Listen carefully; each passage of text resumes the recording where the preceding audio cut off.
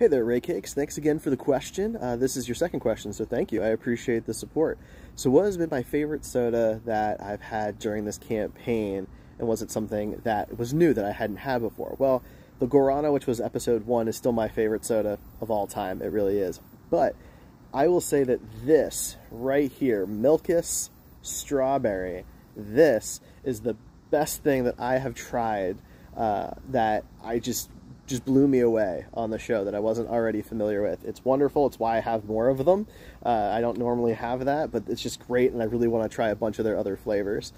Probably next up on that list would have been the Ghostbusters Ecto Thirst Quencher soda, which I joked about giving it a score of 11 on because it was amazing. It really was.